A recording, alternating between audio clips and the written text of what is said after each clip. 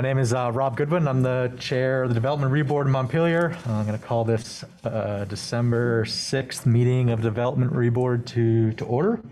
And I'm going to introduce the members starting on my right. Hello, Catherine Burgess. Oh, microphone. Thanks. Catherine Burgess, Development Review Board. And then we have three people on the Zoom platform. Joe, are you there? Joe Kiernan. And Abby? Hi, Abby White. Just two of them on there, I guess. There's four of us this evening. Okay, so I will, at this point, turn it over to Meredith, who's going to give an overview of the remote meeting procedures. Yes, so I'm going to be, hold on, let me just check my email real quick, make sure I didn't have something somebody wanted to get in. All right, so I'm going to be sharing my screen. And a lot of this part on the screen is for people watching remotely over Orca Media who might not have joined the meeting yet and but would like to.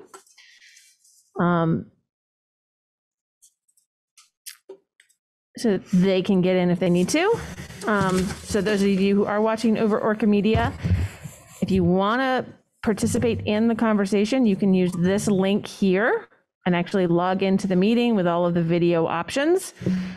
You can also call into the meeting with this phone number using the meeting ID and be able to, speak and hear, but you won't be able to see things on the screen.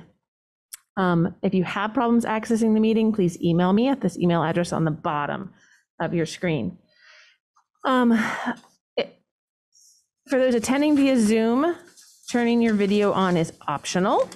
And that is one thing that actually you can turn off if you're having connectivity issues. That way you can at least hear what's going on and see what anybody's sharing on their screen.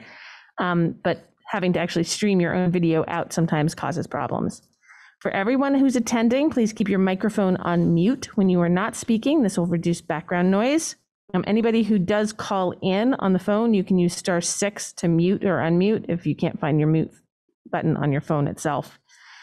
For those on Zoom, please use the chat function only for logistics or troubleshooting issues. Those should be directed to me.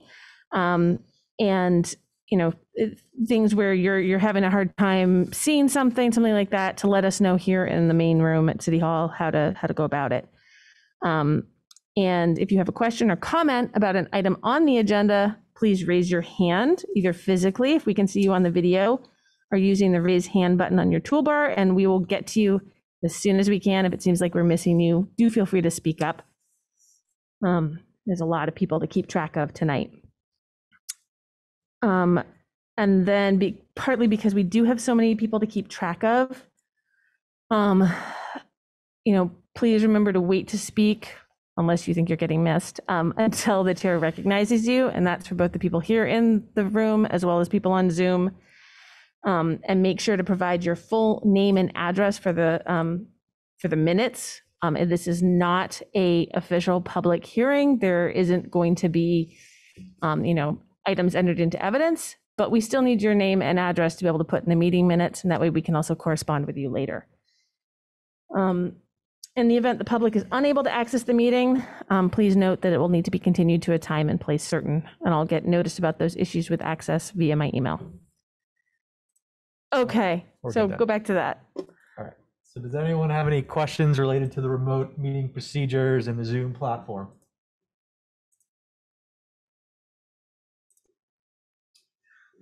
That. Yeah, I'm not seeing anybody. At this time, I will take a motion to approve the agenda for this evening's meeting. So moved. Is there a second? Second. That was a second from Abby. Is that correct? I didn't hear her. Yep. Uh-oh, I think we can't hear them anymore over the speakers now. Hear them. They can hear us, but we can't hear them.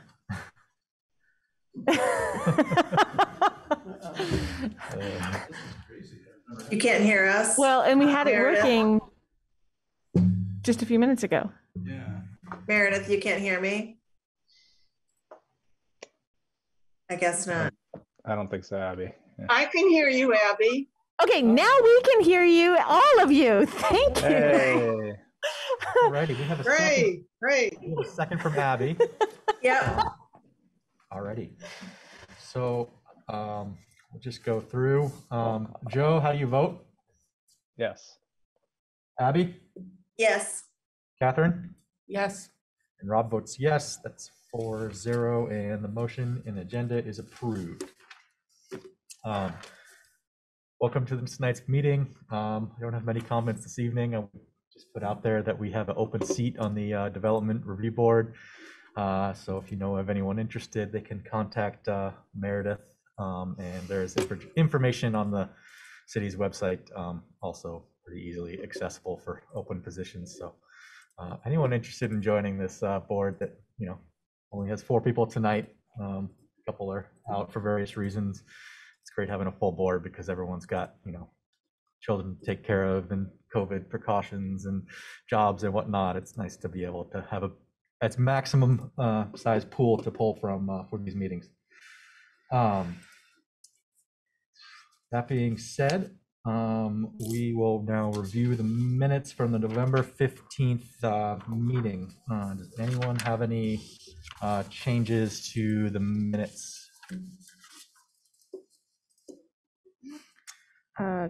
Can we? Yes, we can. Yeah, I believe so. Yep.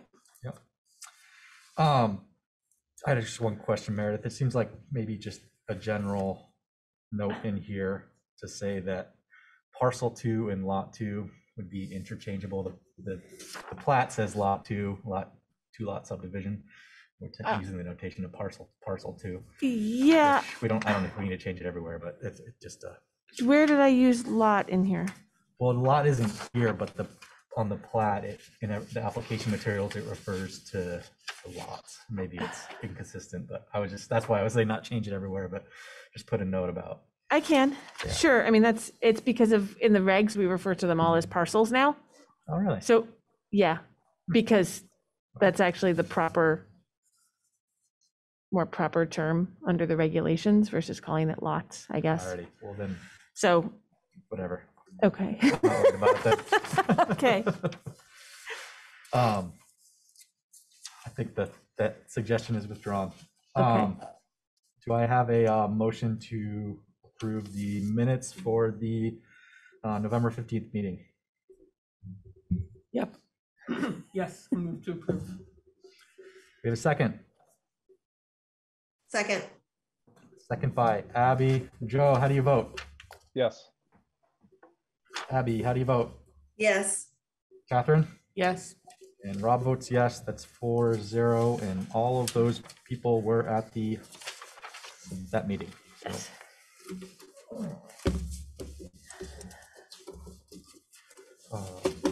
Okay, we're now going to move on to our only application of the evening, which is for a plan review for a campus PUD sketch plan.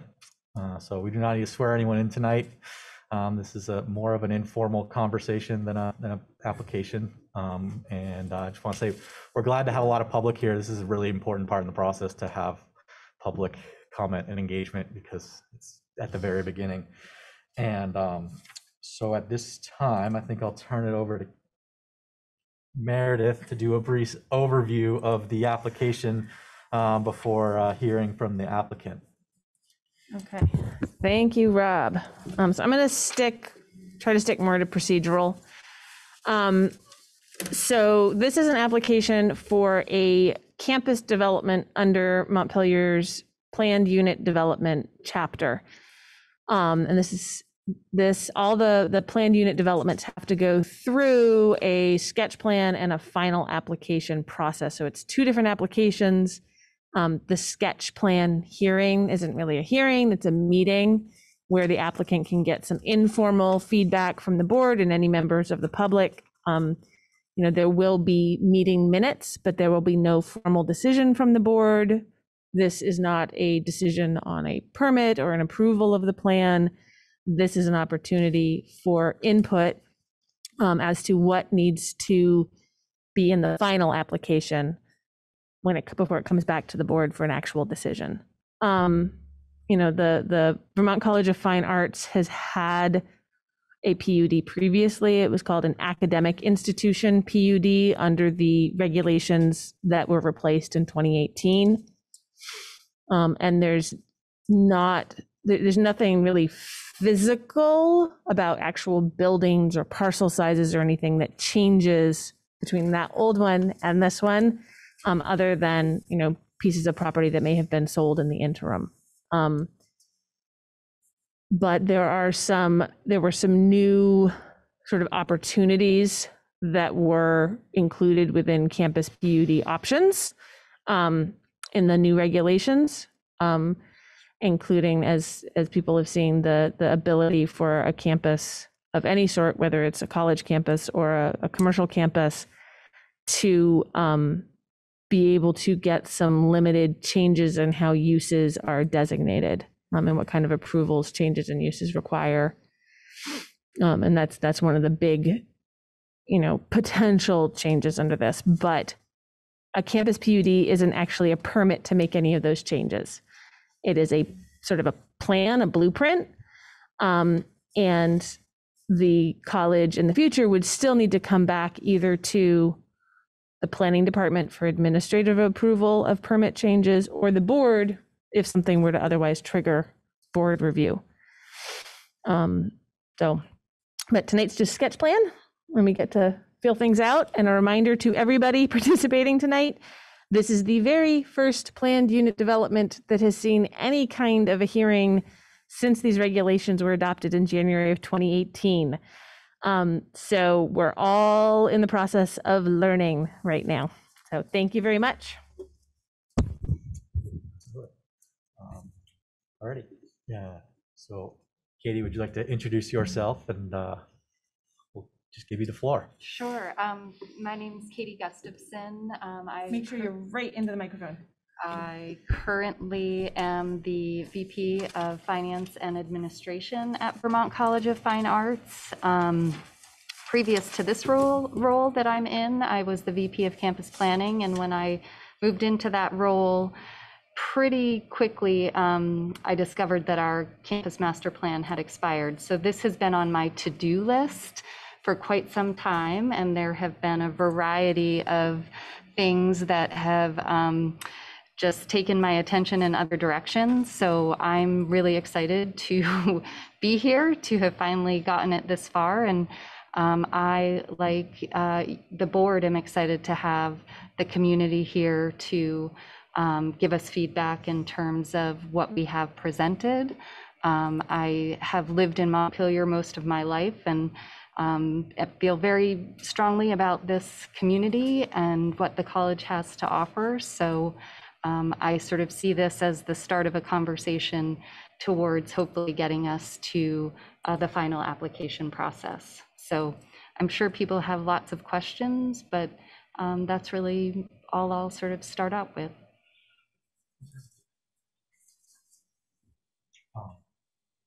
So just starting very high level here, there's a lot of reasons why someone would do a campus PUD. Like, could you just sort of explain like what your goals are and interests are in the process? Well, like I said, it had our campus master plan had expired.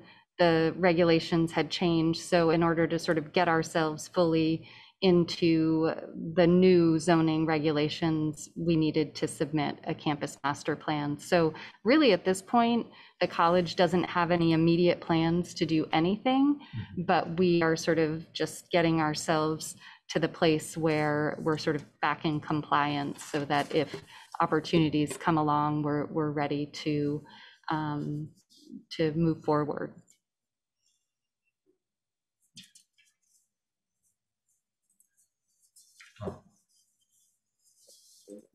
So there's no, it seems like in your application, there's a couple, sort of ideas about the ability to change uses and whatnot, which, is not tied to any specific proposal. Do you think you could talk a little bit about sort of what that process gets you up at the college and in, in the future. Sure. I mean, so we have a lot of underutilized space. We're a low residency college for those folks that, aren't that familiar with what we do, which means that of our 6 programs, they cycle through the campus for a week at a time every 6 months. So the 6 programs are never on campus at the same time.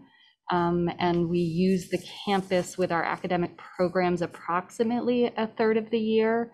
And so that just leaves us with a lot of underutilized space. So we have some tenants currently and are always looking for ways to maximize the use of the campus. So looking at, just what we have for excess space and thinking about what are ways we might be able to fill them, whether office space or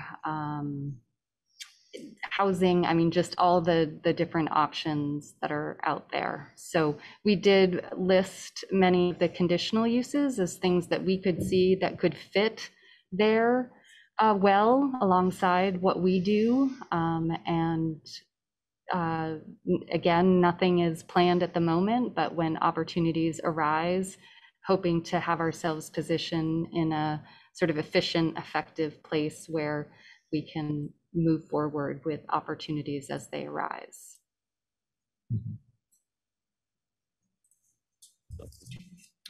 That's Rob is considering questions. I have a follow-up on one of the earlier ones, just around context and goals. I think somewhere in here, some of the language alludes to the potential change needs post-COVID, or some sort of potential changes in what the students' patterns would be going forward. Can you elaborate on that a little bit? I mean, I think that COVID has put us in a position where students haven't been on campus for essentially 2 years. We've had one group in August that sort of threaded the needle before Delta arrived, and then we again took another pause. So just, I think the sort of shuttering of the campus has really given us a moment to rethink about, what might we be able to do long term. But again, no clear plans about what that might be, but just knowing that we do have just so much underutilized space that we have to be opportunistic with opportunities that come along that are a good fit with what we currently do. Our students are our top priority, the academic programs. So things that, like I said, office space, or we have a food service provider that has moved into our commercial kitchen, which we haven't used in 2 years. Just things that will help generate additional revenue to help both bolster our overall business model.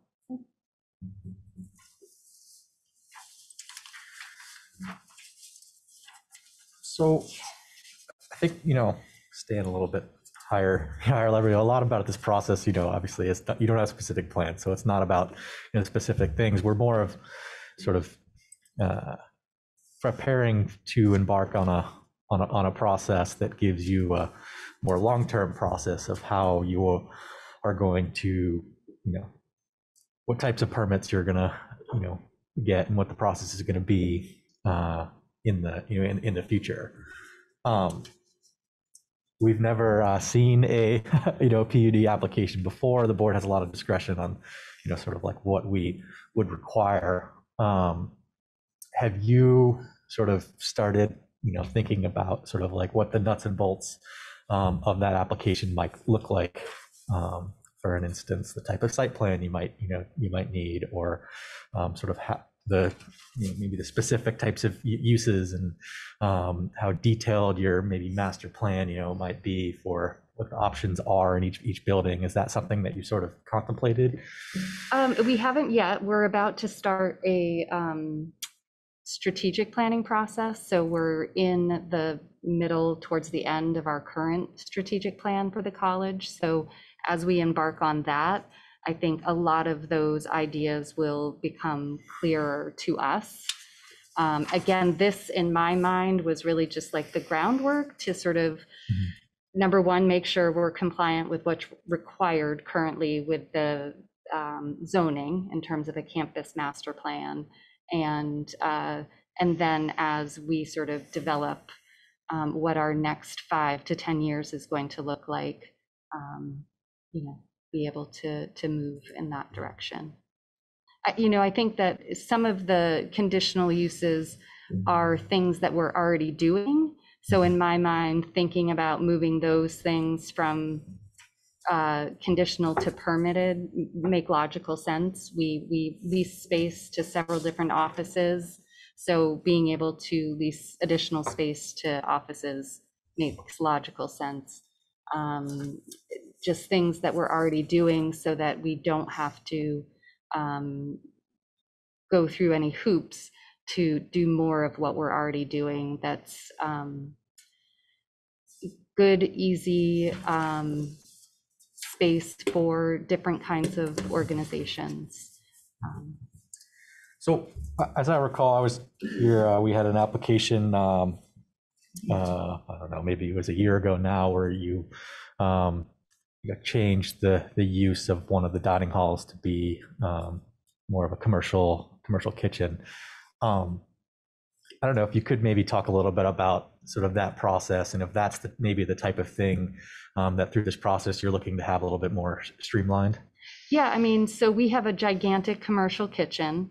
We have students on campus a third of the year. Even when they're on campus, we don't need the entire kitchen to be able to feed our students. So being able to have multiple tenants in that space so that it is utilized well, number one, not only provides more revenue to us, but it actually, in some ways, creates a food service model that actually somebody's willing to step in to service us. A lot of, of the larger food service companies really don't have any interest in servicing us because it is such an up and down model where you've got 45 students on campus twice in April, then you don't have people on campus again until the summertime. So there are challenges sort of embedded in our model that being able to, for example, have other tenants in our commercial kitchen really benefits us as a college, and has actually worked really well for, right now it's just one food service provider, but they've been able to do some really innovative things with the space that we have available. So sort of one of those win-win situations, things like that we would love to be able to do more of. And you see a lot of other similar opportunities, maybe not exactly kitchens because you only have so many, but I know on campus this just sort of, change the use of one building and be able to sort of have it multi-purpose and get somebody new in there sort of on the fly.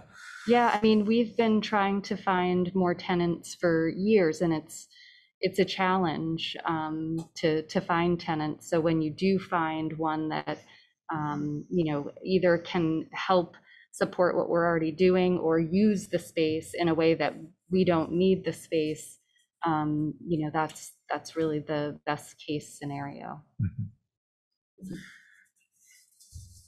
And the timeline for getting administrative permitted use permit is obviously more conducive to trying to close on a client for a particular use than coming all the way to the development review board. And I'm guessing that's part of this process that you're looking to get into. Absolutely, the more efficient that we can be will certainly help us when those opportunities arise.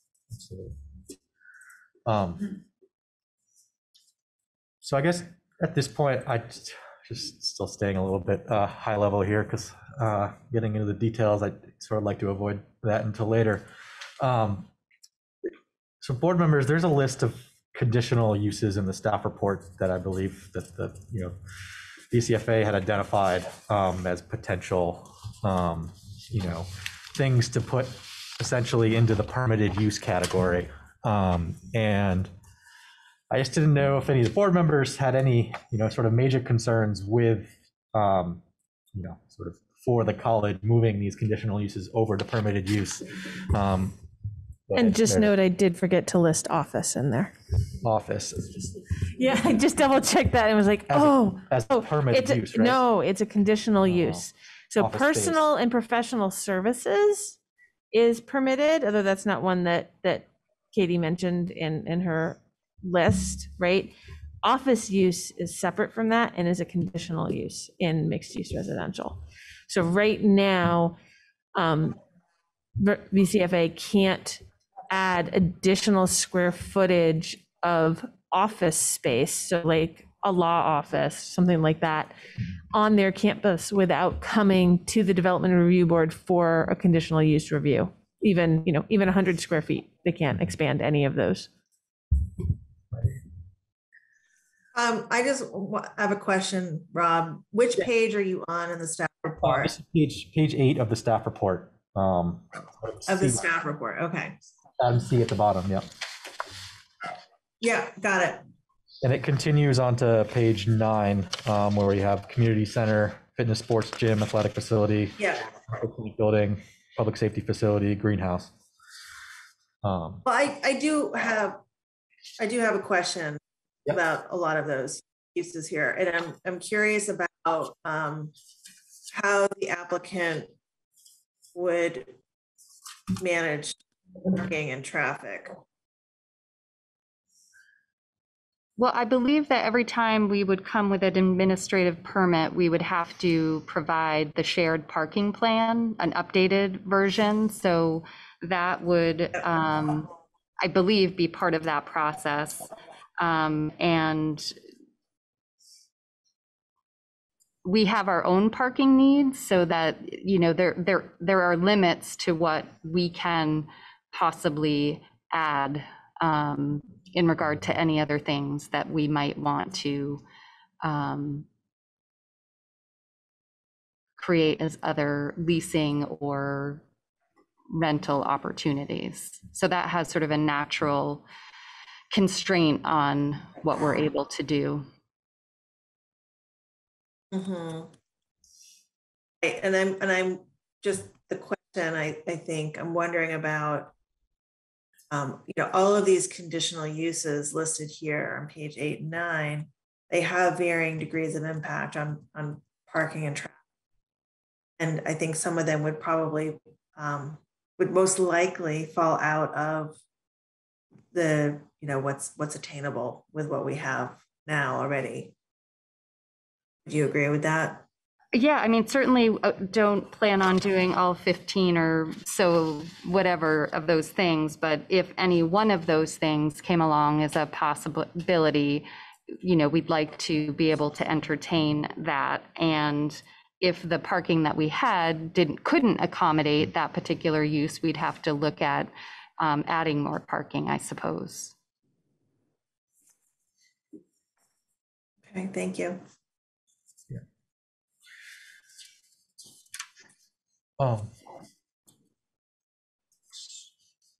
Joe, do you have any comments? No, not at this time. So I guess one thing to consider here is that there's the element of sort of moving some of these conditional uses into the permitted use column within the college PUD. But I think there's some degree of there's particular buildings that maybe you would be interested in applying 2 or 3 of these uses in particular buildings that say neighborhood market wouldn't be for an example be the right thing. Do you think that sort of with your application you could maybe specify a little bit more closely as to what structures you're proposing these uses? Because I think that I can see that it's hard for the board, no concern, sort of be giving a blanket, okay for anywhere on campus when obviously it's big and there's residential neighborhoods and commercial neighborhoods and and whatnot, and obviously without the master plan we can't make that determination tonight. But I think something to consider might be something of that nature. That makes sense. Yeah, I think that's possible. Meredith, what were you going to say? So sort of like a zones of potential development. So like the buildings that might be geared more towards residential versus the ones that might be geared more towards commercial style, like restaurants or retail, or like you said, the market opportunities, because some buildings or some locations would just be better fits for those than others. Is that what you're looking at? That's correct, yes.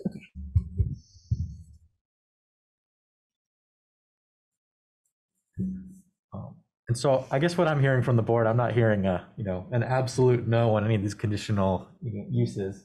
But, I think that in the final application, there, would be a great deal of detail to sort of like making the case for what precautions you have, taken, what infrastructure exists on the campus, and, maybe generally like where you would envision that type of use occurring, and however that would be best presented, I think is up to you, but that's the general concept for that portion.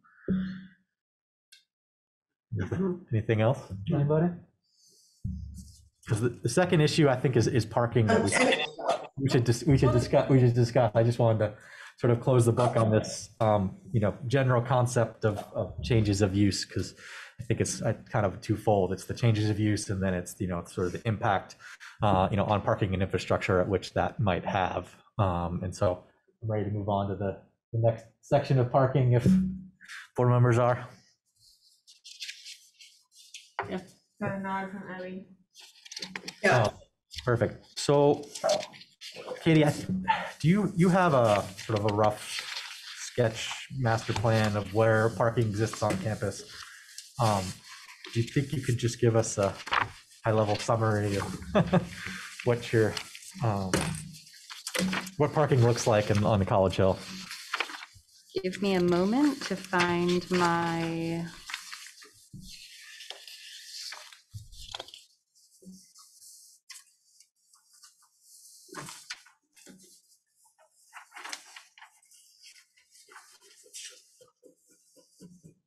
It's a ways down there in the packet. It's right near the end. So on page 9 of my campus master plan application, I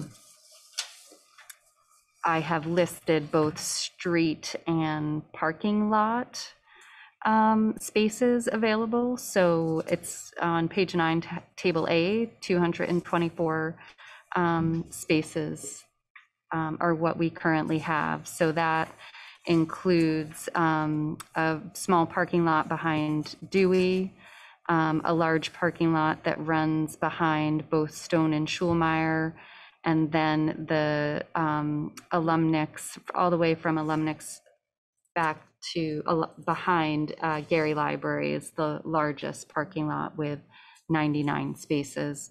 And then I didn't subtotal the street parking, but there's maybe another, 50 spots or so where we own the property on both sides of the street.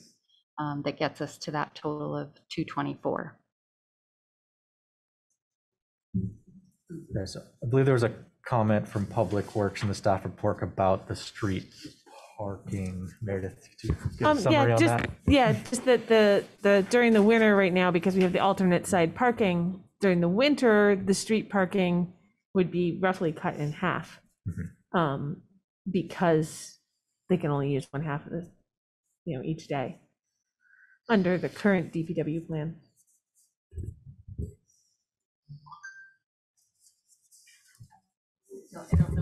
I don't know which months you typically have students. If it's, in the winter months as well, I would assume it would be to be able to fit everybody throughout the year. Yeah, we do have people there in the winter time, and at some point I would love to have a conversation about that particular way in which we're now approaching parking in Montpelier, because that definitely will be a hardship for our students when they're on campus. I don't know if now is the appropriate time to have that conversation, but yeah, that to lose 25 spots or however many it would be a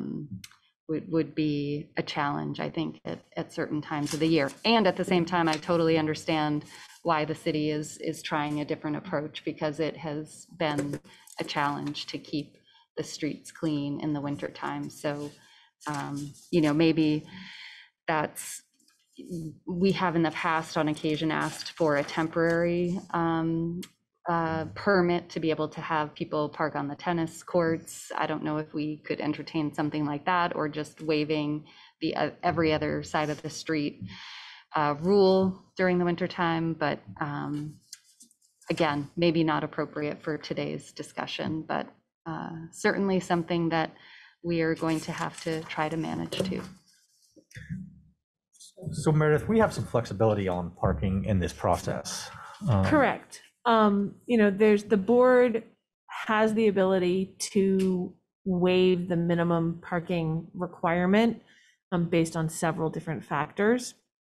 And, outside of the special circumstance of the college not having all of its students on campus all the time, there's the separate allowance for when you have things like public transit stops nearby and facilities for bicycle storage, as well as showering facilities for staff. So there's some allowances there where we would just need additional, or not we, I don't make the decision, where the board would need some additional information in the final application to be able to better weigh what kind of waiver it can grant.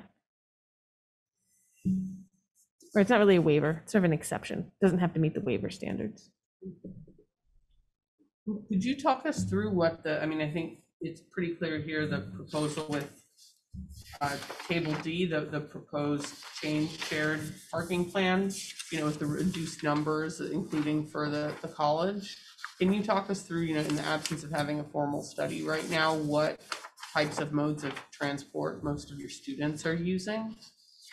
And that, is clearly part of the discussion for changes in approach. Yeah, so I Katie, can't. if you could make sure you're close to sorry. the microphone, sorry. Yep, no, that's okay.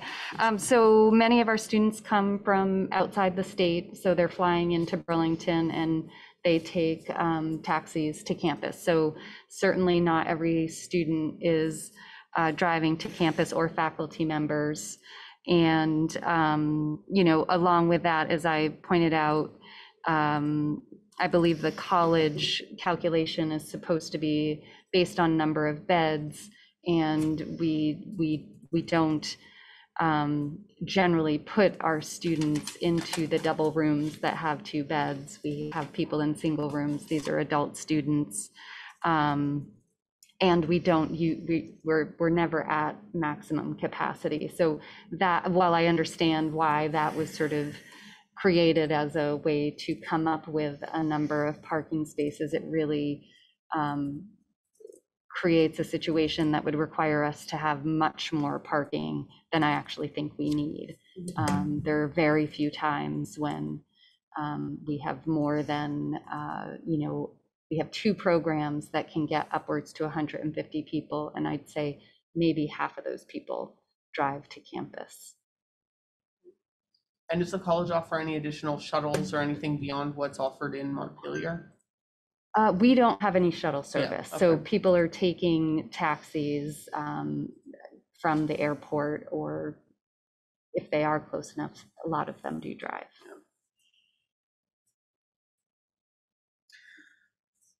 So a shared parking plan here. So if a particular building with a parking lot were to come in and ask for a change from permitted use to conditional use, would there still be a certain number of allocated spots for the use of that building, or what are you talking about? Sort of, you have this many parking spots in the PUD, and they're all communal parking spots essentially. I get the distinction I'm making there.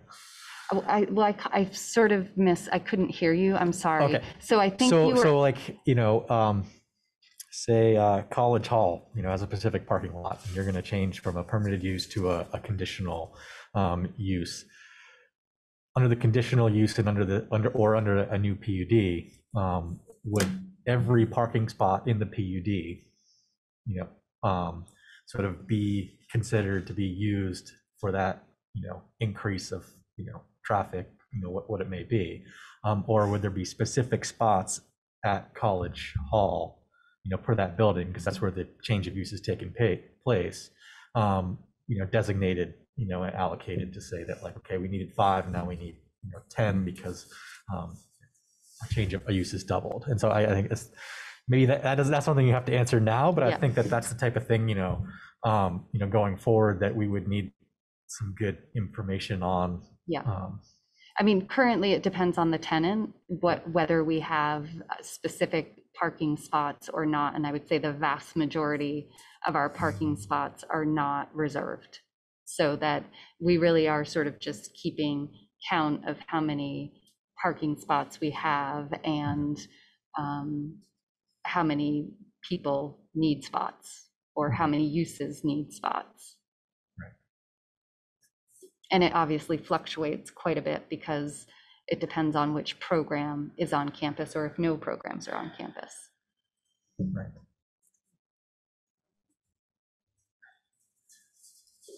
Checking in with Catherine and Joe here. I mean, Abby and Joe.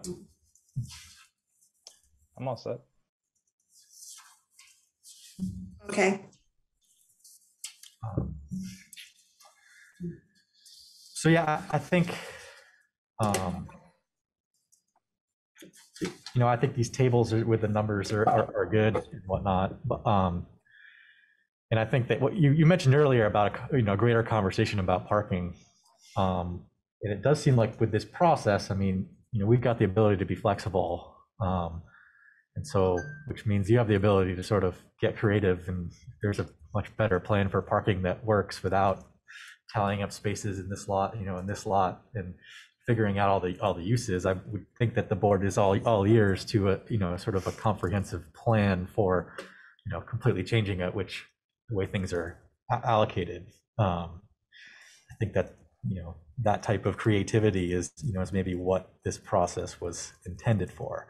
But I don't know, we definitely would need some substantiated evidence, and I think what would be really helpful is particularly with parking, a site plan kind of showing like configuration of the parking spots, where they all are, and all the buildings that could be used going forward. So say you go in for a permitted use, which used to be a conditional use, and it makes it much easier and streamlines that process in the planning department to just be able to see like, okay, this building has X amount of spots, and we're good or whatever. So I think that would be important. Sure. I think I'm ready to turn it over to some public comment here. Unless Meredith, you have anything to add? I don't have anything. I don't know. Abby, you're not muted. Did you have something, Abby, before we go to public? I do want to return to the parking question just for a moment. Yeah. And I'm on table C, back to table C. This is just a question for the applicant. So in this calculation that you've done, you've estimated 143 spaces with existing college and existing tenants. How do you factor in these additional uses, conditional uses, which you're seeking to have be permanent uses? How do you factor that into the plan? So where would those spots come in? So tell me again which table you're looking at, table C? Yep, yes. Okay. So basically with the slightly different approach that I proposed in terms of calculating the number of parking spaces we should be required to have, I've calculated 143 places that we need for that, which would leave, I think the total is 224, so that there would be some additional parking places available for other uses. Right, thank you.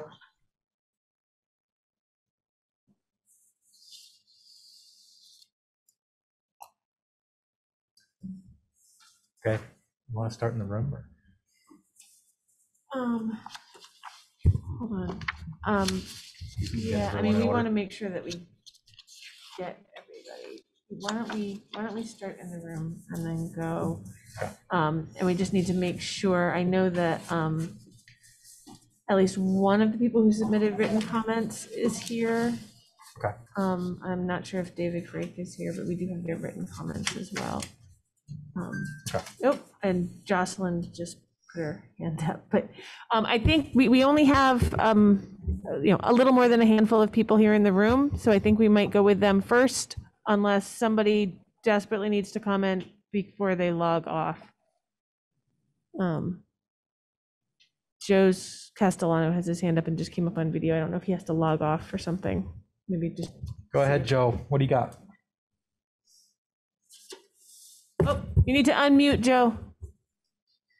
Can you hear me now? I can. If you can make sure to announce your address, please. Yes, I'm over at 3 Sabin Street in Montpelier, so I'm literally right around the corner from the campus. And I have a question for the applicant. And basically, if I'm understanding her application correctly, so she wants to be able to do an administrative review as opposed to what the current process is. So this would be comparable to say, if somebody wants to build a single family house in a area that's zoned for single family residents, all they have to do is file the application fee, and there would be no public hearing, no public notification until a sign shows up. Am I correct? We wanted to consider many of the conditional uses to be permitted uses so that they could be administrative. And we did keep that list really long, but as I said at the very beginning, I feel like this is the start of a conversation, and I could probably be convinced that some of those may need to come off. So we have a limited amount of parking available. We have no plans to build anything currently. So there are natural limits on what we could potentially add. But if and when the time comes where we have tenants that fit nicely in with our other uses, we'd like to be able to do that as efficiently as we possibly can. So I don't know if that totally answered your question, Joe, so feel free to follow up if I didn't. It didn't quite answer my question. I certainly would like the college to succeed. And I also realize that the college is definitely underutilized at this point. So we would like to help you succeed in your mission. However, as a neighbor, we would like a little bit more advanced notice. I know that you need to pivot as somebody becomes interested and be able to turn something as quickly as possible. But at the same point, we would like to be notified or at least informed as to what the potential uses and be able to comment if possible. I think that might be a me question, really, because it's Yeah, go ahead, Meredith. question. Yeah. So, Joe, I mean, what the request is from the college for those changes to how those uses are designated, essentially, yes, it switches anything that the board approves in the final application, right, to be counted as a permitted use moving forward. It would require just a permit from our office as long as nothing else triggered development review board review. It would be the standard, in-office permit with the 15-day appeal period with the blue notice card going up in public view on the college campus related to the parcel on which that change has taken place.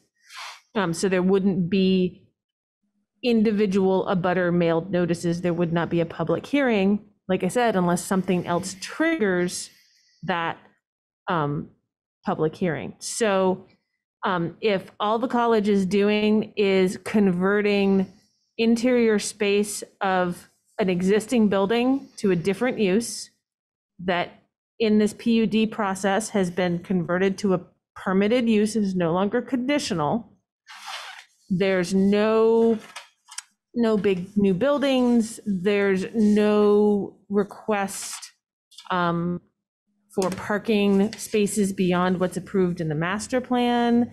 There's no other things that don't quite fit with the master plan that's approved under the PUD. then it would just be an administrative permit, like you said. Similar to what would happen with a building a single family home. You know, if there are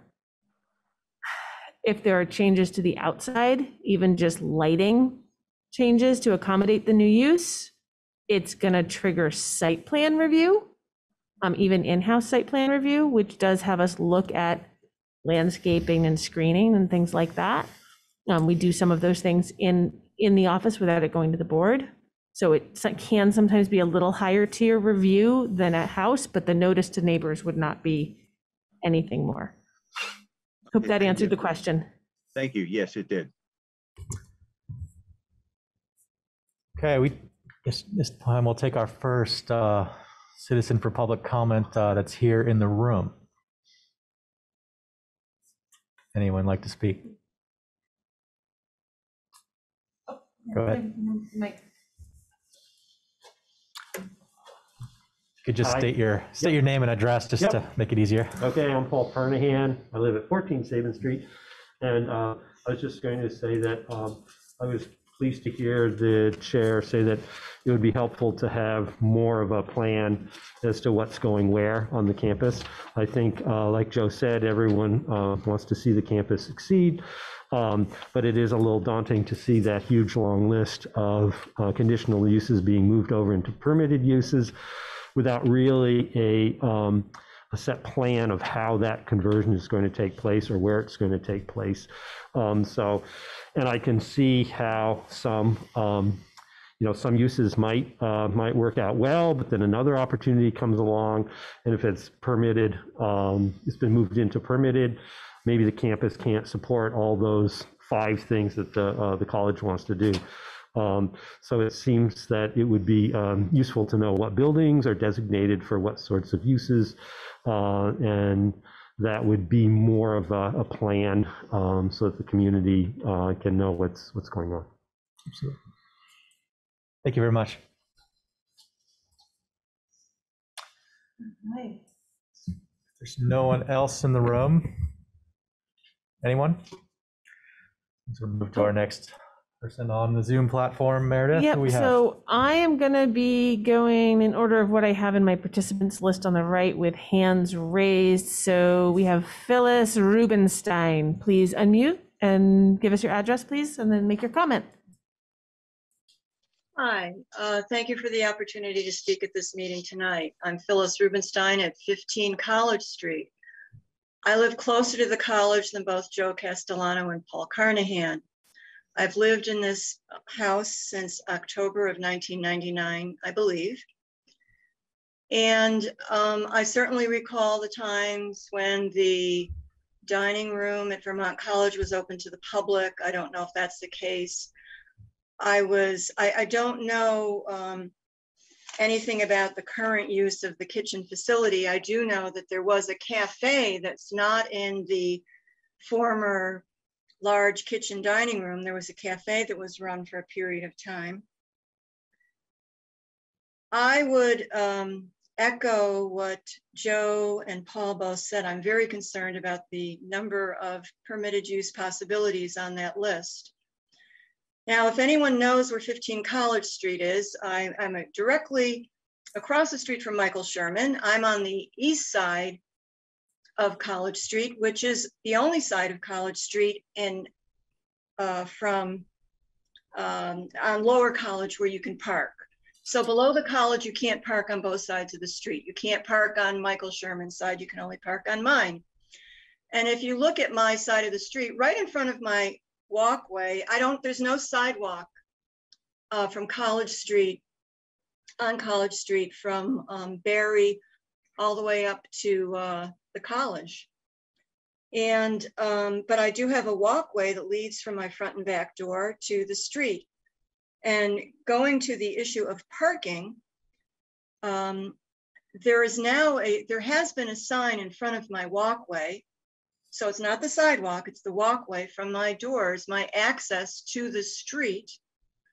There's a sign that says no parking in front of the walkway. And I had to ask Montpelier to put up that sign because Vermont College students when in the periods of time where there were residencies, people not only parked in front of my house, but they parked in front of my walkway. So I'm very concerned about parking. I'm very concerned about the types of businesses that might come in that could attract a lot of vehicular traffic. And I don't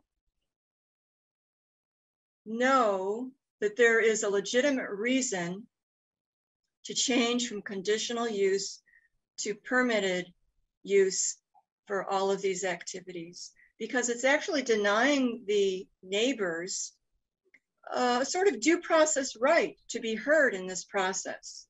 If it just becomes an administrative process, we really lose our voice. And I, for one, am concerned about changes to the neighborhood that could happen with some of the types of businesses listed in the application. Thank you. Thank you, Phyllis. Okay, next I have Jocelyn Wolchek.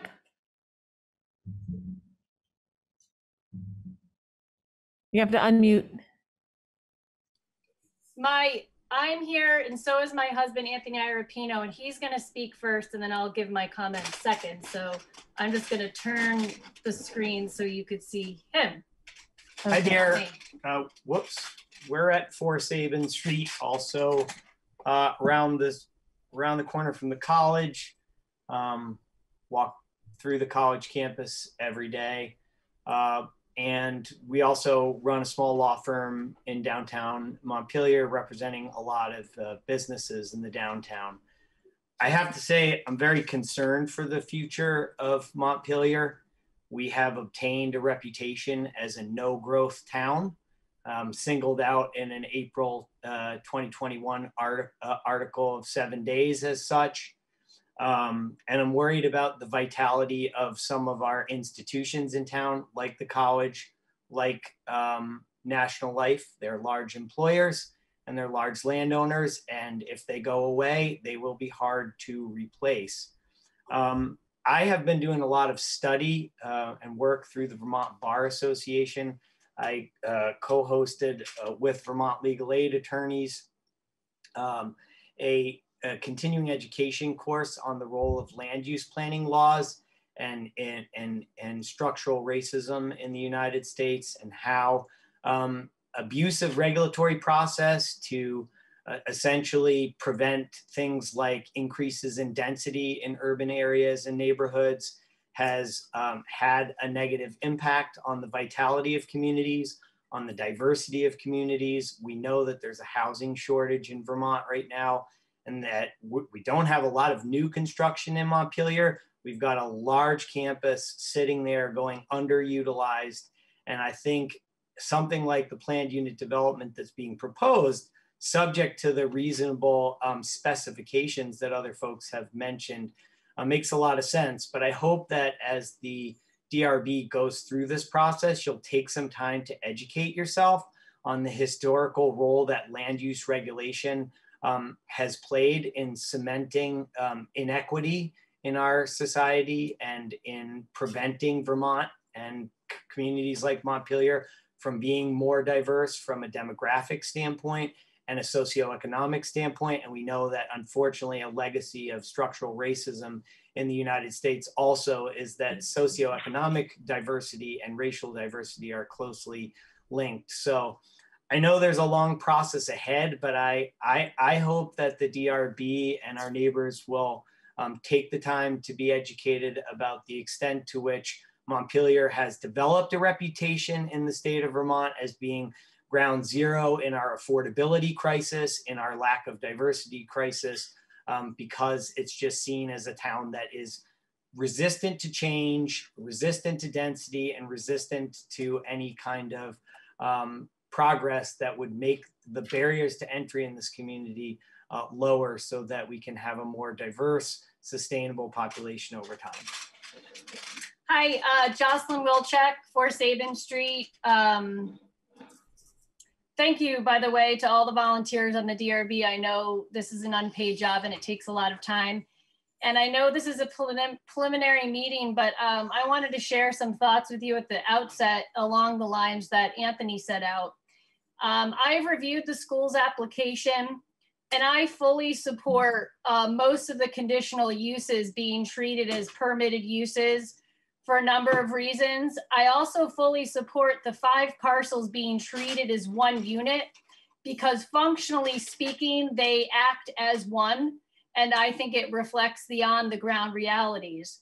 So a couple of my reasons for the DRB approving these conditional uses as permitted uses is our city suffers from aggressive NIMBYism.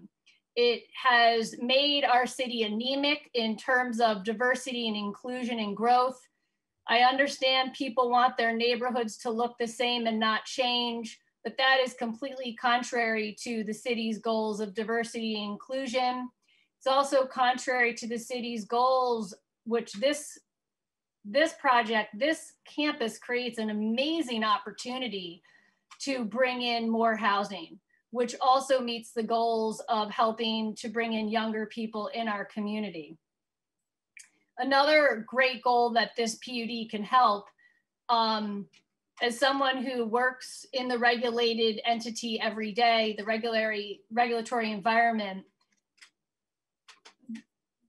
the less regulatory hurdles we can place on the school, the better. Absolutely, they need to submit a plan, but no one has a due process right to review a private property's plans here. And I think the lower regulatory burdens we can place on the school, it's better for the school to engage developers who may want to turn these units into apartments.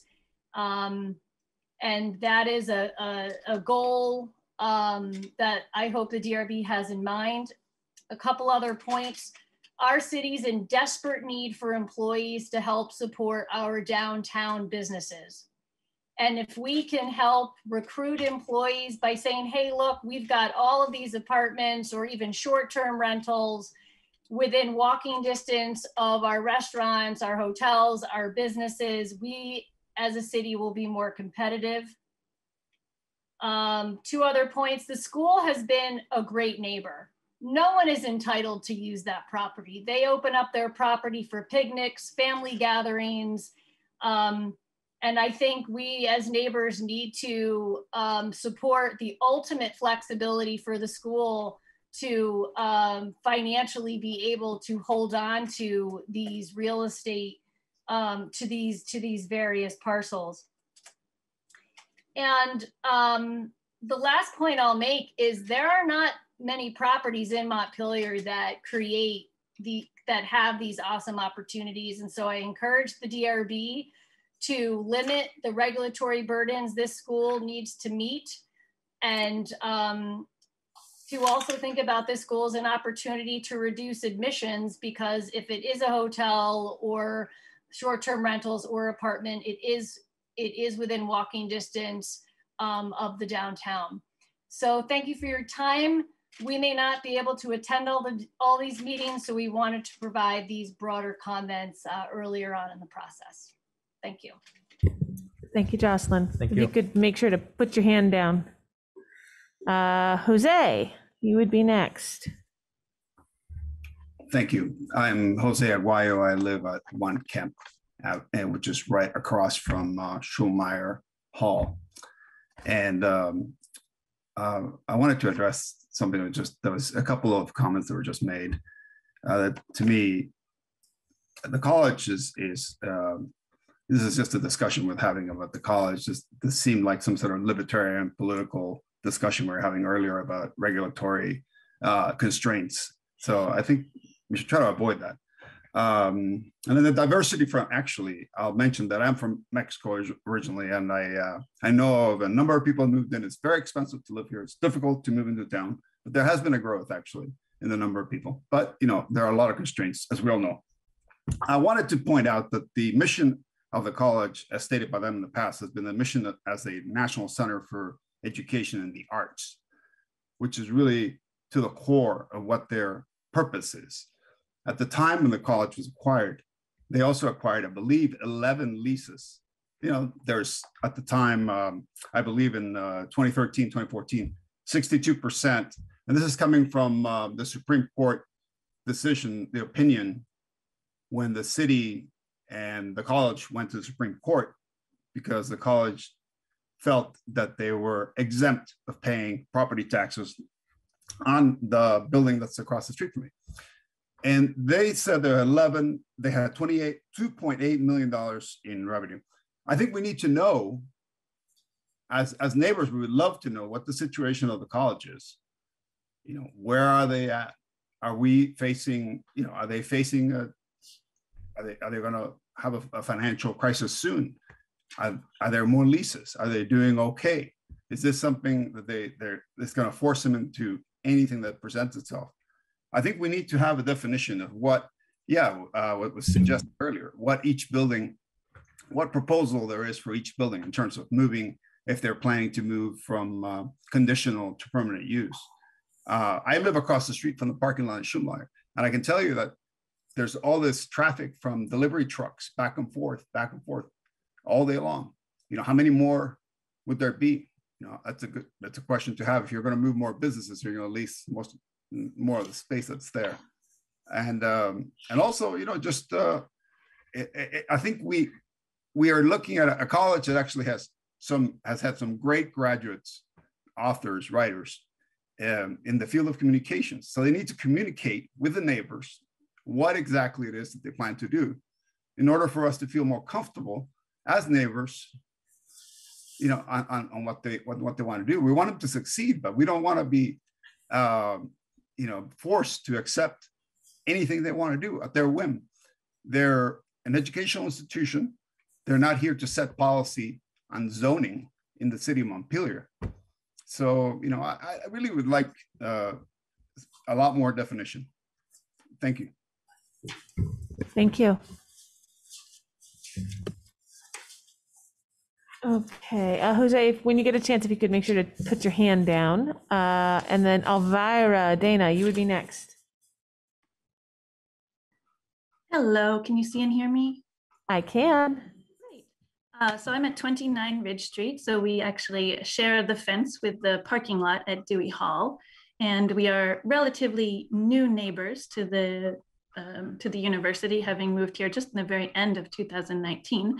But I wanted to say that we're very happy to be neighbors with the college because we really enjoy the resources that the college so generously allows the neighborhood to use. The kids play, you know, pretty much every day, sometimes twice a day on the green.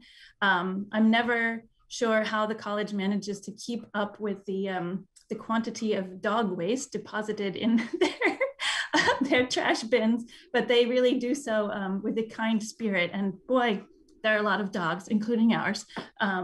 So we're really appreciative of the services that they offer to the community.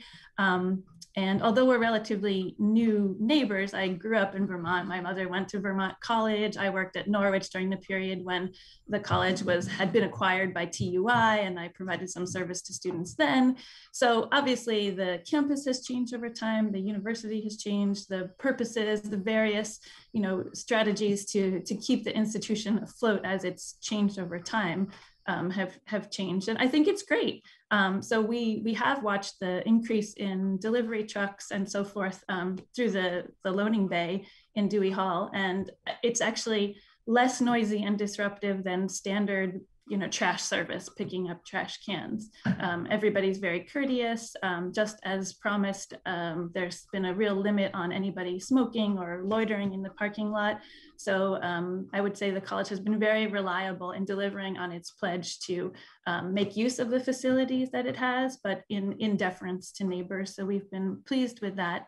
And I would generally just say that one thing that I love about Vermont, and the reason we moved back after having lived overseas for almost a decade, is the resourcefulness of Vermonters. And what I see in the proposed plan is that very resourceful nature to make use of what is there in a way that furthers the future of the college, but also continues to make the neighborhood hopefully more vibrant. I think there's a lot of room for more vibrancy and more activity. So I look forward to seeing what the future holds. Thank you very much. Okay, next we have Shayna Casper. Hi, yeah, can you hear me? Yep, my name's Yep, Shayna we can. Casper. Yeah, I live at 21 Kent Street. I've lived in Montpelier for about 7 years. And thanks to my parents' really substantial help in supporting me in buying this home, I've been here in Kent Street for about 4 years. And I moved to Montpelier because I work remotely, and I was able to like really choose where I wanted to live. And I wanted to live in a vibrant and diverse community near my family.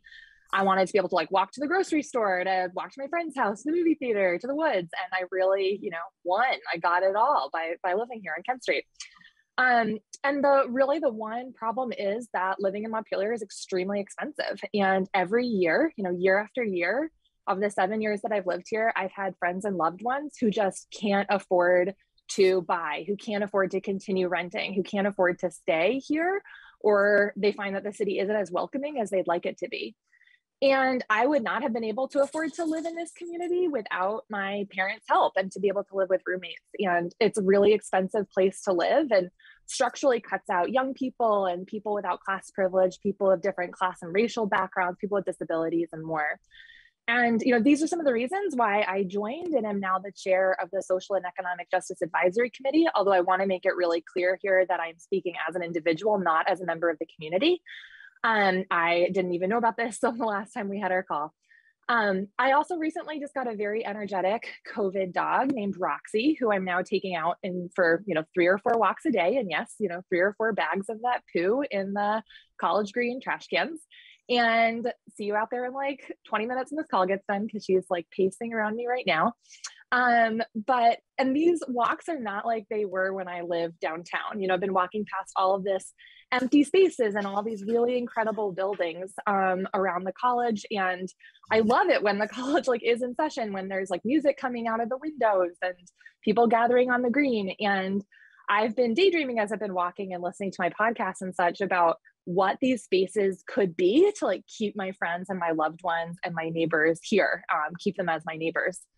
And so when I got the flyer on my door from my neighbor, Erin, who I'm in a book club with and who we have this neighborly relationship with, letting me know about this meeting, I was just so thrilled. I'm so excited to be able to move forward, to develop this space, to be able to have more young people with different backgrounds, different businesses, to be able to recruit and retain more amazing folks to this neighborhood. I'm just really excited to participate in this process moving forward. So thanks for starting it.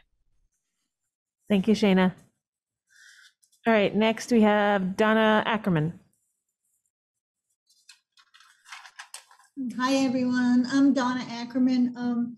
My house is at 10 Kemp Ave, and I am a direct abutter to the college, and I have been, get this, for 43 years, a direct abutter to the college.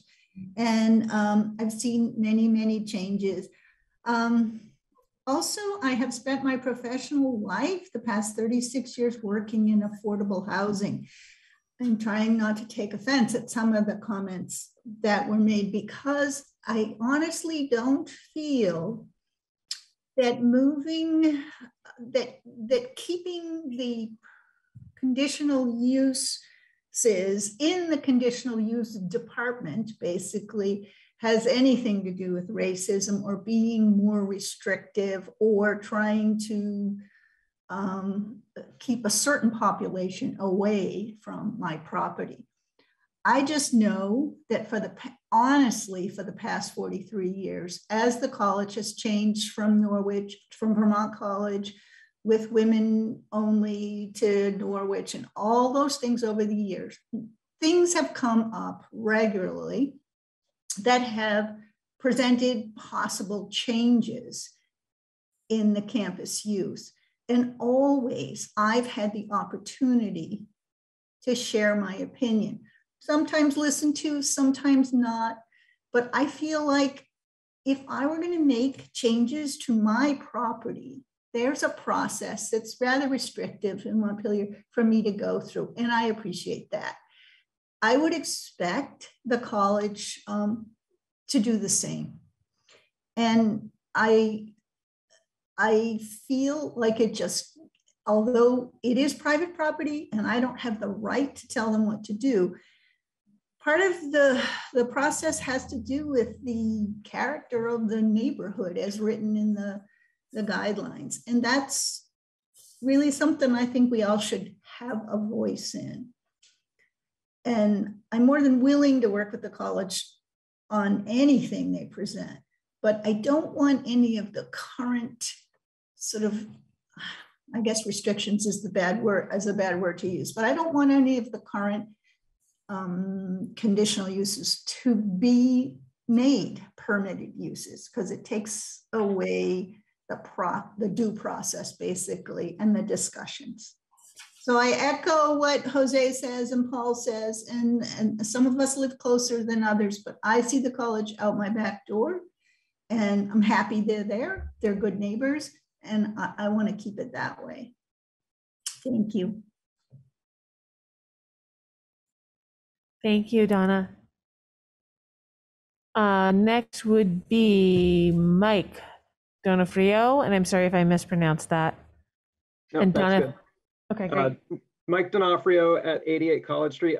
I just wanted to let you know that Elisa Dworsky has been like literally raising her hand for a long time. Oh, I'm sorry. I was going in my participants list on the right-hand side because I've got multiple screens of people, so I couldn't. Yeah, Elisa doesn't have the hand function on her Zoom. We learned earlier. So we'll get to you next, Lisa. Okay. I was going to say I'd be happy to let Elisa go ahead of me or whatever. However you two want to work it out is fine. Go ahead, Elisa. All right. Thank you, Mike. My hand was getting tired. Look, I'm Elisa Dworsky. I live with my husband, Daniel Sagan, at 31 First Avenue. We're right next door to Dewey Hall. We've been here, oh my goodness, my youngest daughter, I was pregnant with her. She's 18 now, so 18 years. And I did submit some comments in a letter to the committee earlier today. Look, I want Vermont College to, of course, succeed. And I should mention that I'm an architectural designer. I have a master's of architecture. My husband is a registered architect. We have a design firm. We've been practicing design in Vermont for, gosh, nearly 30 years. And,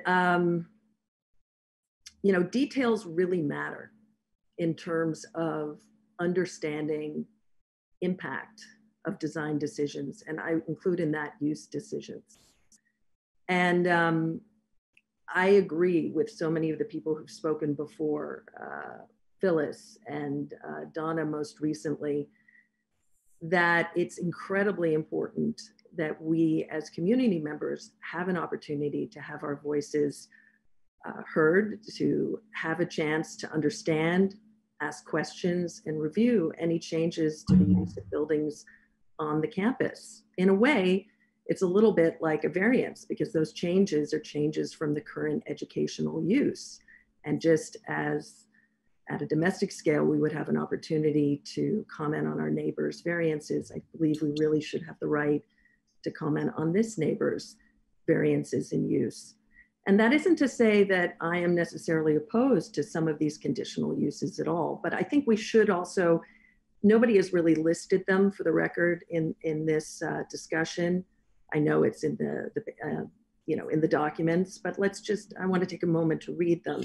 Multi-unit dwellings, 5 or more units, group home, congregate living, temporary housing, hotel or motel, neighborhood market, open market or market shop, retail sales, restaurant, including takeout, food service contractor, surface parking, performance theater, movie theater, community center, fitness, sports, gym, or athletic facility, medical clinic building, public safety facility, and greenhouse.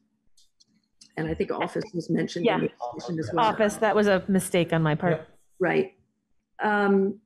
So I know as a resident next to Dewey Hall, which I know is being underutilized, and it's not my intention as a neighbor in any way to keep it underutilized, but to change it from a dormitory to any one of those uses might have a significant impact on my experience as a neighbor, my fellow neighbors, parking on the street, traffic noise levels. And I think that I should have the right, and my community should have the right, to make comments on that change. And if we change these conditional uses to permitted uses, and the language is a little, the way that it was put into this document was not straightforward, let's say. I don't appreciate that, frankly. I wish that it had been more straightforwardly stated. But, that's a significant change that I really oppose. And that isn't to say I oppose any one of those uses in particular, but I want to retain my rights for comment and feedback and to raise issues as they affect me and my neighbors. And I do have a question, because a lot of this is referenced under, I guess it's confusing with the pages, page 7 of the staff comments, page 12 of the PDF, under item G, any use permitted or conditional allowed in the base zoning district that is also listed in the campus master plan as incidental to or supportive of the campus's primary purpose shall be allowed in a campus development as permitted use. That I think I understand and was clarified, which is basically effectively everything in the conditional use would become permitted use, and we would lose those rights as community members to comment, to give feedback, and for a discussion to take place. It would automatically be approved, and nothing we could do. On item 2, I'd like clarification. The board may approve additional uses listed in the campus master plan that are not otherwise allowed at all in the base zoning district, so long as the applicant obtains conditional use approval and demonstrates that the proposed use is incidental to or supportive of the principal purposes of the campus development. So does that mean that without community input, additional conditional uses, which effectively would be permitted uses, can be added without community feedback? Can I just respond to that?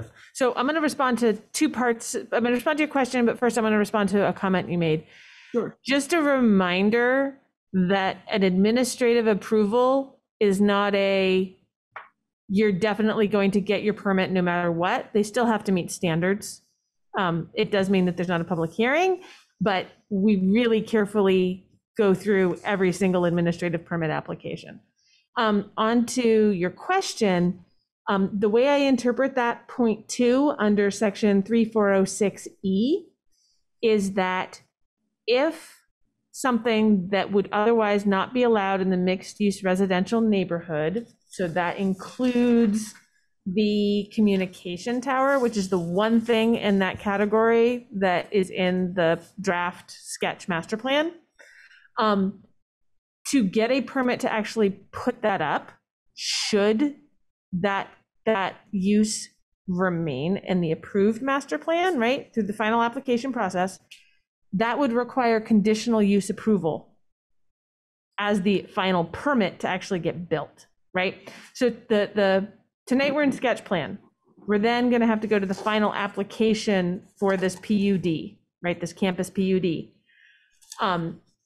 At that point, the board is going to say which permitted, conditional, or not allowed uses can continue to be listed in the master plan, right? Basically going to be strike through or specific caveats for those different uses when we get to the end of this process.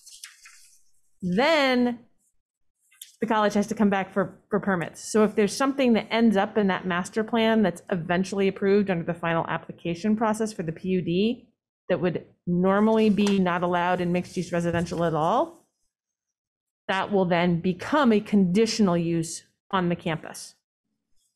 So that would require the full conditional use review before the DRB with traffic, character of the neighborhood, other impacts. But how is it, I mean, you're saying before that all conditional uses become permitted uses, so I'm still. Right. Things that are in the use table in the zoning regulations, there are permitted uses, conditional uses, and things that are not allowed at all in a zoning district. Through this campus master plan process, the board can authorize for just the campus to shift what those labels are, right? So things that are currently listed as conditional use can be moved to permitted. Things that are currently listed as not allowed at all can be moved to conditional use. This means you can't move something that's not allowed at all to permitted.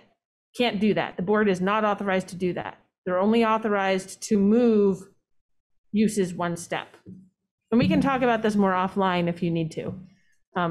No, I think I understand what you say. And what you're Okay. saying is that anything that is not listed as conditional use currently and would be added would be subject effectively. No, not anything, not anything. Only the things that the campus specifically puts in the master plan and the board agrees is in the master plan. It still has to be listed in the master plan specifically as one of those uses that goes towards its primary, I don't know what the exact language is, incidental to or supportive of the principal purpose of the campus, and the board approves it in the master plan / campus PUD process as being in that category.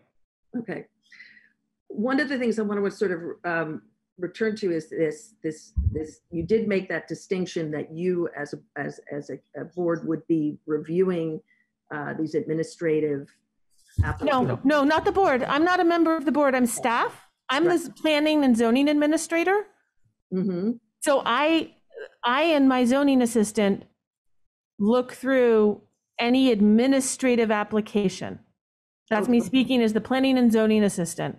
And that's why I'm answering this question, because the board doesn't handle the winnowing of which applications go where. You will be, right. So you and your staff would be reviewing those applications, and there would not be community hearings for anything that is currently conditional.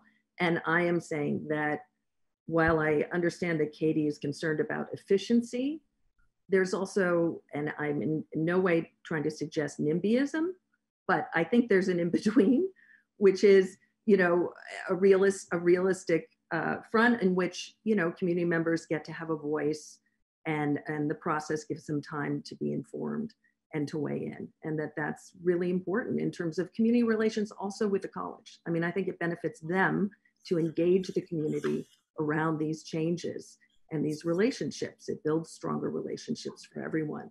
The other thing that I noticed that is, forgive me, it's going to take me a moment to scroll through this PDF.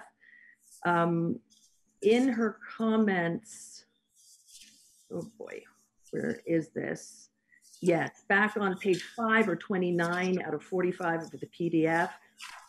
I think it's Katie or her team talk about a particular interest or elements that would fit naturally with the primary function of the academic institution and the needs of the community, and include, and I think they're talking about what would be activated, any housing options, 1 to 4 family dwelling units, senior housing, multifamily units, group home, congregate living, and temporary housing, bed and breakfast, inns, hotel, motel.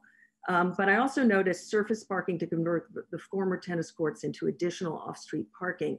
This has come up before in the community.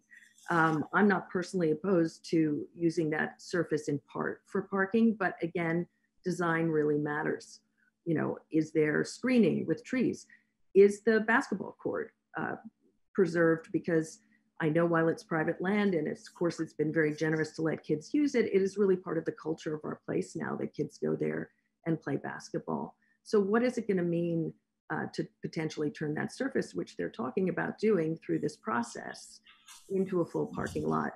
And again, I feel like, show us the design, let us as a community weigh in, but just giving sort of a process where that just goes to the zoning board without our comment for something like that, I don't think that makes sense.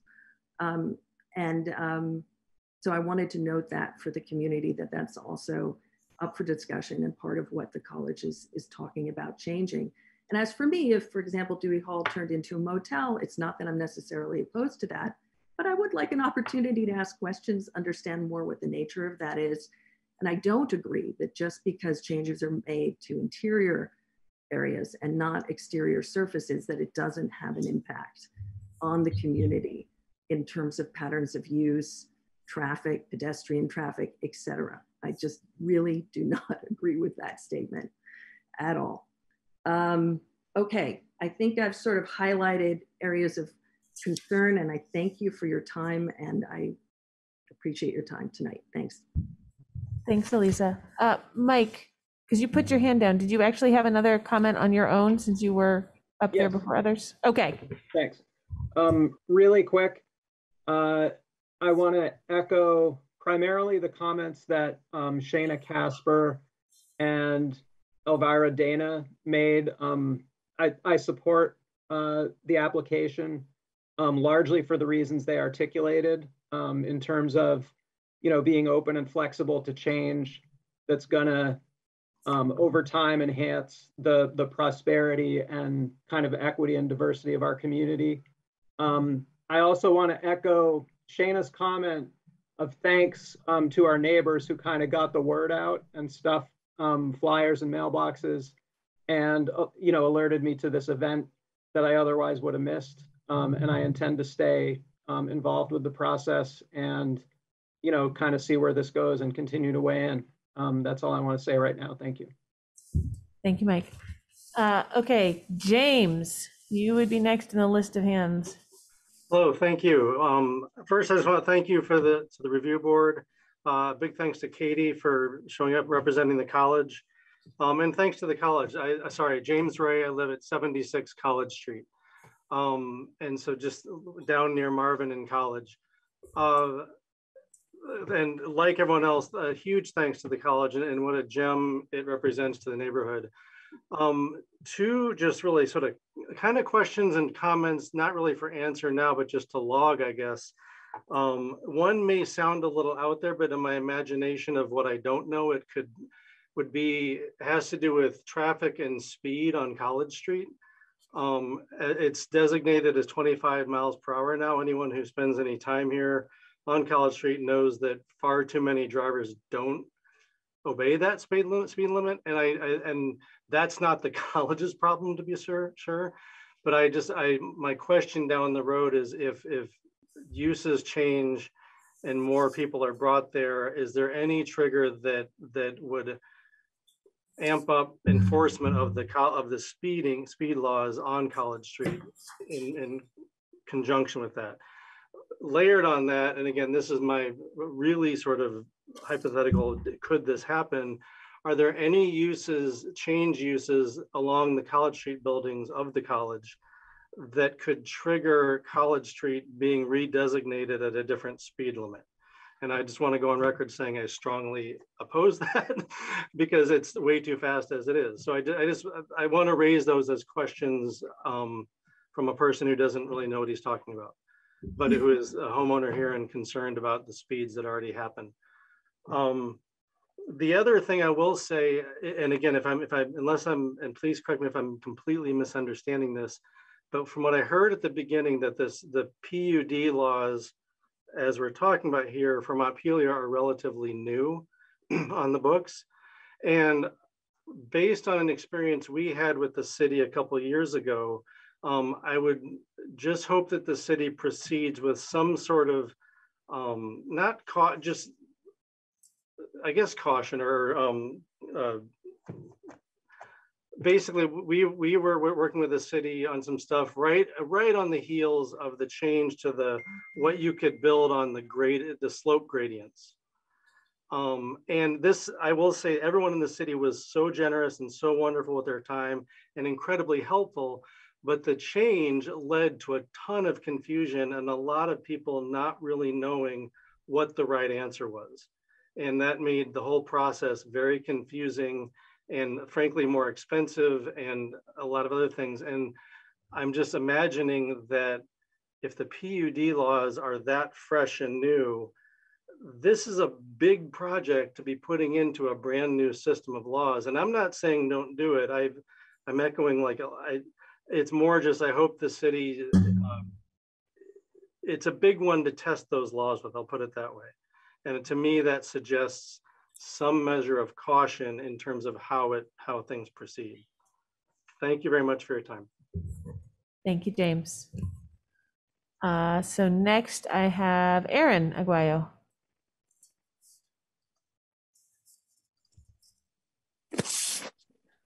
Hi. Hi. Thanks for doing this, and thanks to the college for all they do to keep things vibrant and interesting, and I hope the students are back soon.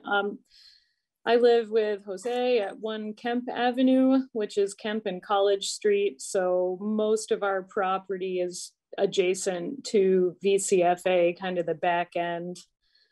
And I'm really surprised at how long the list is of conditional things that might turn administrative. Like an office, I don't think anyone here would notice if they rented out 20 or even 40 offices for quiet daytime use, even with the traffic. But when you add in, like, I'm especially concerned about the group and transitional homes. Like, I know the college was talking with Good Samaritan Haven last year about possibly putting in a pretty significant, a group home or transitional or homeless shelter. And it was something they were discussing. And I can understand that having empty buildings, that would be something you would think about and talk about. But I am not comfortable with my next, and it is my front yard, but someone in my front yard making that decision without any public comment would be a significant change in the neighborhood dynamic. And I'd be concerned about it. Like, we had one drug dealer on our street who would deal drugs out of the college parking lot. And it was so hard to get that under control. And it doesn't take a lot of unmonitored activity at the college to really have an impact on at least our experience of our neighborhood in Montpelier. And I understand if the community decides they want to add transitional housing and group homes, but it should be a community decision. That the college is a small group of academics who run a private, relatively elite institution for people seeking master's degrees. And they don't have the experience to do this without community input or real supervision. And it makes me very nervous to have set up our lives here and really try to participate and contribute, and know that at any moment the college could decide to put in restaurants or movie theaters or hotels or things, and I'm not worried about someone calling it NIMBY. Like, this is where we live, and it really does affect our experience of our lives every day and at night. And I would just hope that list of conditional issues is made smaller. Maybe, there's plenty of things where it would contribute so much to the community, or you wouldn't notice, or it's not going to change the neighborhood. But some of the things on that list are really significant changes. And I feel like the list could be smaller to be turned into administrative approval, so the college could be more nimble about accepting leases for appropriate tenants. But if you're talking about bringing dozens or even hundreds of new people to live on College Street, it would be good for the neighbors to at least know that that's in process, and ideally have some sort of say. I mean, because you're talking about worrying about parking, but some of those are really significant use changes. And it's a little scary living next to somewhere that is we were told we were buying a house next to a college, and it's unsettling to know at any moment it might not be a college, it might be something totally different. And it puts us on edge. It's I don't know, we appreciate their presence, we want their success, but we also, for things that could affect us 24 hours a day, like, we live here, they get to go home, and this is home. So when something could affect us like that, I would like to know that it's not going to be an administrative check mark for them. I guess that's it. Thank you. Thank you, Erin. Thank you. Okay, I have Nolan Langwell. Sorry if I Hi. mispronounced that. No one gets it right. It's all good. So I'm Nolan Langwell. I live at 17 Kent Street. I've lived in Montpelier about 15 years, but I moved into my house. Now, I bought my house 6 months before the pandemic. And I got to say that this is a great neighborhood. And I was really thankful to have been in this neighborhood during the lockdown, because I have the best neighbors. I love walking to the green and seeing everybody. And it's nice to actually see some new faces of people who I have not met. So that said, like I appreciate Katie's presentation, and I support the college's application. They've been a good neighbor, and you know I've also wondered how they survive with all the empty buildings, and I think we need to support their efforts to remain viable and to maintain to have revenue sources in which to maintain that campus that we all rely on and enjoy. And I support the effort, and it should, yeah. I also think that I've also heard that just because it's moving from conditional to permitted doesn't mean that there isn't still going to be a process. So I think that moving those things from conditional to permitted, there will still be a process for which us to have some say further, and there still have to get permitting.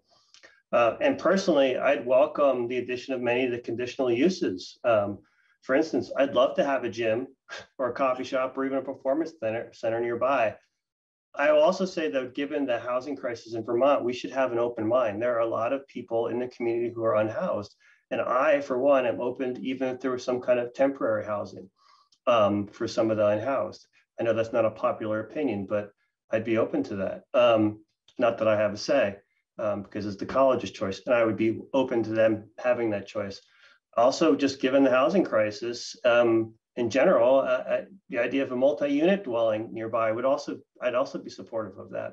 So I would just say that I'm supportive of the application and appreciate you giving me the chance to speak. Thank you. Thank you, Nolan. Aaron, if you don't have anything more to say, if you could try to put your hand down on the, there you go, perfect. Michael Sherman just put his hand up. Yes, I'm Michael Sherman. I live at 20 College Street, right across the street from Phyllis and down the street from Aaron and Jose. And I also support this petition. I think that if you looked at this list, you'll see that the college has at one time or another done some of the things that are on it. We have had, well, let's see, the farmers market ran here for a while. Admittedly, that was only on weekends, but it was a significant change in traffic patterns and who and how many people were on the streets.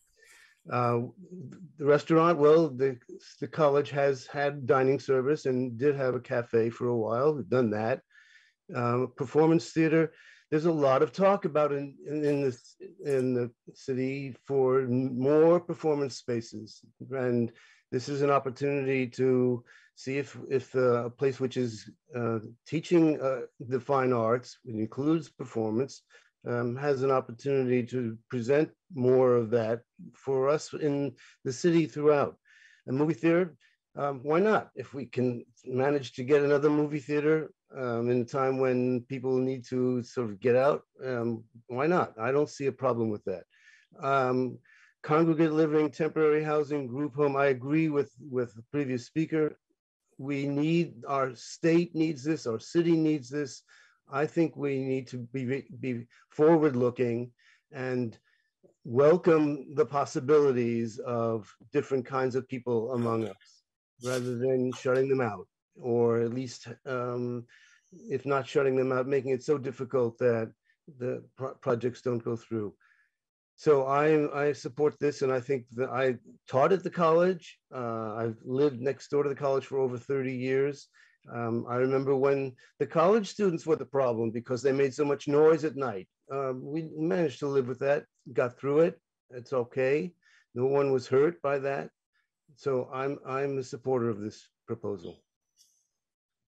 Thank you, Michael. Jenny Sheehan. It's actually my husband, Sean. Oh, where we hi, live. Sean. Hello, Sean. We live at 5 West Street, so the corner of West and First. Appreciate seeing so many neighbors on here and hearing people weigh in respectfully. I think it's been a great dialogue. I admit to being new to the process of the conditional and the permitted and trying to come up to speed. Having just learned about it all in the last few hours here. But I'll say on a lot of the points, I think I certainly agree and respect a lot of what's been said. I think the college is a great neighbors. We've lived in town here. It's almost 19 years. But like Nolan, lived on the other side of town until about 2 years ago, and he moved over, about a month later, stalking him. And I think with the college, as everyone said too, feeling a lot about how tight the housing market is, what we need to do for that, how much more housing we need to build in Montpelier, looking back the last 50 years of Montpelier's population, shrinking and pushing all of the growth out into Berlin and all the surrounding towns. I agree with a lot of, I think Jose made some great points. We are talking about the college, but I think it's possible to look at what the college is thinking or what anybody in town is going to be doing without thinking about the context of the last 20 years and the reputation that Anthony and spoke about, and Jocelyn spoke about there as being an anti-growth town, and knowing that all the efforts for Sabins, for parking garages, for anything else that's come, have been pushed down, and and continues to be pushing the sprawling growth outside. And so, I think a lot of this is clear. I think what people are saying with the accepting of other people, I don't think it's overt, racism or classism anybody's talking about. But that's just the play of what happens in places throughout New England that tend to be more progressive, and yet also tend to be very segregated because of zoning regulations. So I just wonder how much of that is the context at play, not fully understanding yet, or having read everything with the conditional or the permitting or the long list or the vagueness. Is just the sense of wondering if the college is thinking, if they are going to make a play or be able to attract housing or the PUD or any piece, do they need to get more control, knowing that in the past, when there has been more of a dialogue or has been a full process, what that's meant is no development. So that's more a question to me, not expecting Katie or anyone at the college to answer that. Certainly, I'd love to be involved and hear more as the process goes on. But in general, I'm very supportive of having more housing in Vermont and in Montpelier and in this neighborhood, and in having the college utilize the space as much as they can. Thank you, Sean. Okay, let me scroll through in case we still have somebody here who's physically raising their hand and not. Anyone else in the room have any comments? Yes. Okay, if you could come up to the stand-up microphone.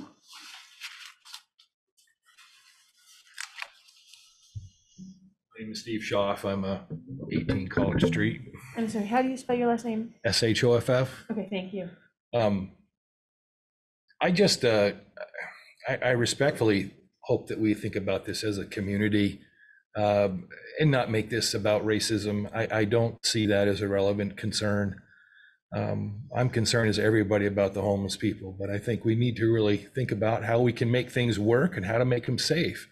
One point I have is the traffic up and down that road in the wintertime is horrific and dangerous.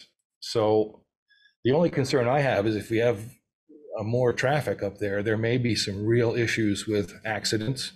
Sometimes we have to call for the city to salt the road there on College. So I'm very concerned about what that would mean.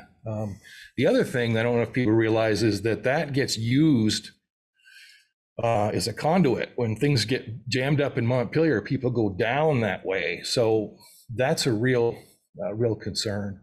But I would like to not be, I'd like to feel okay to be resistive to be concerned as everyone else has without being labeled a racist because of those concerns. So I'd like to put that out there.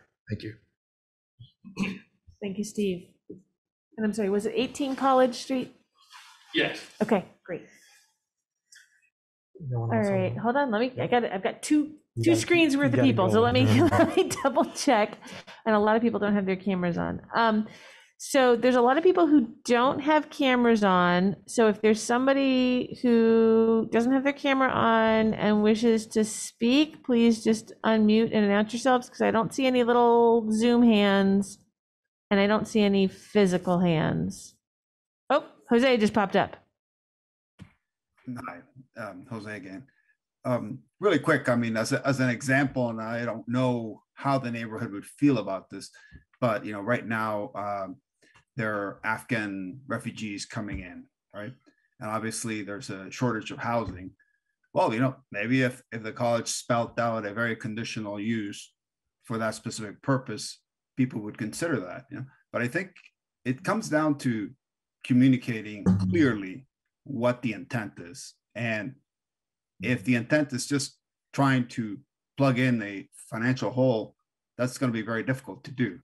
But I think it's important for them to have a clear purpose for each asset that they have, and then lay it out and, let the community participate in the process. Because I think, as Aaron mentioned, we live here, many of the people literally across the street, and many people who work there and who would not be impacted like we are. So we clearly want to have a say.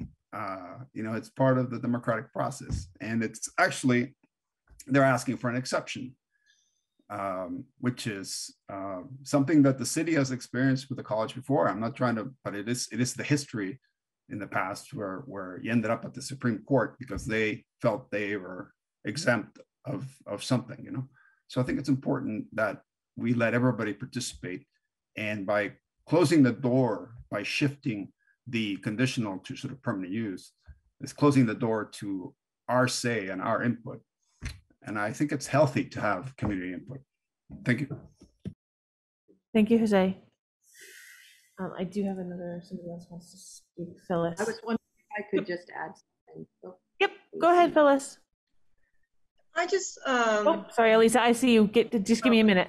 Phyllis first and then Elisa. Got it. I feel compelled to respond also to the accusation that the neighbors who are opposed to this are being racist or not wanting diversity in the neighborhood, because that's clearly not where I'm coming from. As a matter of fact, I had conversations with Rick D'Agostino I can't remember his last name, Rick from Good Samaritan last year, and I thought it was a very interesting project for the college. But some people who have made those comments are ignoring the fact that one of the conditional uses that two of the uses are to have a motel or to have a bed and breakfast. That is not going to create diversity in the community or do anything for housing. So that's why it's my opinion that either the list has to be narrowed down, or more preferably, it all remain under conditional use. Thank you. Thank you, Phyllis. Elisa, I think you had something to say. You're going to have to unmute yourself again, though. Hi, sorry about that.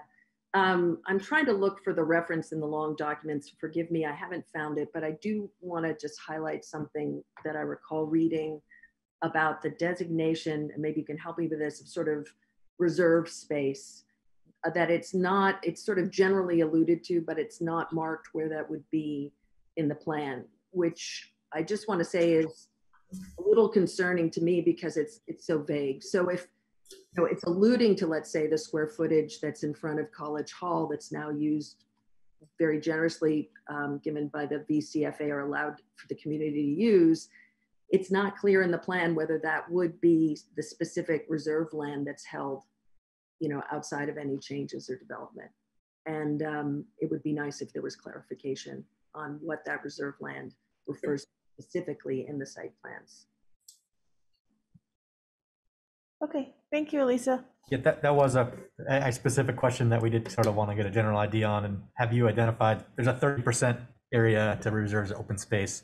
Have you identified where that might be, or That's We have something that not. Well, obviously, that's also something the board's gonna have to figure out what is actually required based on the regs, because it's not really 100% clear on whether or not Okay. they have to specify, because I mean, it's also, if it was a campus and they sold off part of it, right? Yeah. What they'd have to require for that 30%, the 30% would shrink. Right, there has to be some moldability to it. right. It's not, the regulations don't say a certain area has to be identified as that 30%. Right. Right? But it could potentially, because it does use the word reserved. So it's a gray area in the regs. Isn't there a different language on the open space in the other PUDs though? I think it's possible that we don't have to look it up right now. I'm just saying that like, but that is something for us to it's something hash for to out. consider, yeah. Yeah, it's something that I need to research a little bit more and maybe talk to Mike Miller about, Yeah, and I Katie, and mean, I need to, as- I'll advise Katie on what, but clearly it's a concern. As one member of the board, I mean, I would think it would make sense to have a site plan that identifies a specific area, with open space. That's just, one member of the board's opinion. Is there anyone else to comment up here? Phyllis has got her hand up still. Phyllis, did you just not, there you go, great, thanks. Okay. Hold on, I'm gonna scan through. So given that it's 9 p.m. here, Do you have any board members or anything to say? we would like to wrap things up a little bit. Katie, did you have anything you would like to say? There's a lot of public comment, I'm sure, and No, have to keep track of. I appreciate everyone's time and everyone's comments. It is a really important piece of this community, and I've worked there for over 20 years, and I, like everybody else, wants to see it succeed and be a good neighbor. So as I said earlier, I feel like this is the beginning of a conversation, and I look forward to the next time that we're able to meet again. All right, thank you. Any board members have anything to add? I would just like to say thank you to everybody who spoke tonight. I thought that dialogue was meaningful and respectful, and certainly folks gave me a lot to think about as part of the process. So I just want to thank everybody for their comments tonight. Thank you.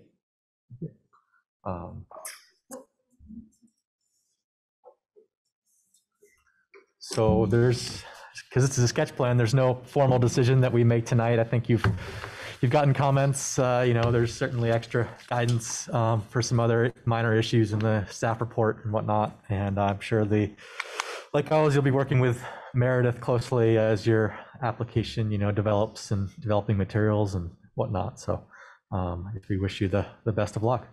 Thank you so much. Thank you, Katie. I will get you meeting minutes as soon as I can. That's part of the process. The video will also be posted if for some reason you want to go back and listen to exact word for word stuff. Please give us a little grace period on the minutes. Our recording secretary is not available, so I'm doing those myself. Absolutely. Can Thank you. Can I ask one quick question, which is, if community members who weren't here tonight are able to participate, what is the best way for them to communicate their feelings about this topic? And when would that become official record? Okay, well, so there was no evidence tonight or anything, right? We'll take all this in and it'll be reflected in meeting minutes and get put in a file, the sketch plan file that goes in our planning department records. The next hearing that would happen on this topic would be after VCFA files a final application. And anybody who made comments tonight, anybody who would need to repeat any of those comments, although there's going to be a more thorough application. So the hope would be that they'd review that new application, and hopefully a lot of their concerns would be addressed there. But the next public hearing notice, if there is one, I'm assuming there will be mailed out to all abutting property owners. When that happens, we also post that information on our pending applications page. And anybody can email me who wants more direct information on how to get there. And then, of course, we also post the meeting agendas to the city website, the agenda and meeting minutes page. I think that the best, anybody who has questions specifically on how to follow this should probably just email me or call the planning department. I guess I was wondering, you said something that we could subscribe. I mean, I'm adjoining a neighbor, so I'll receive something in the mail, but there are obviously people here who might not be immediate neighbors who want to know when the hearing is.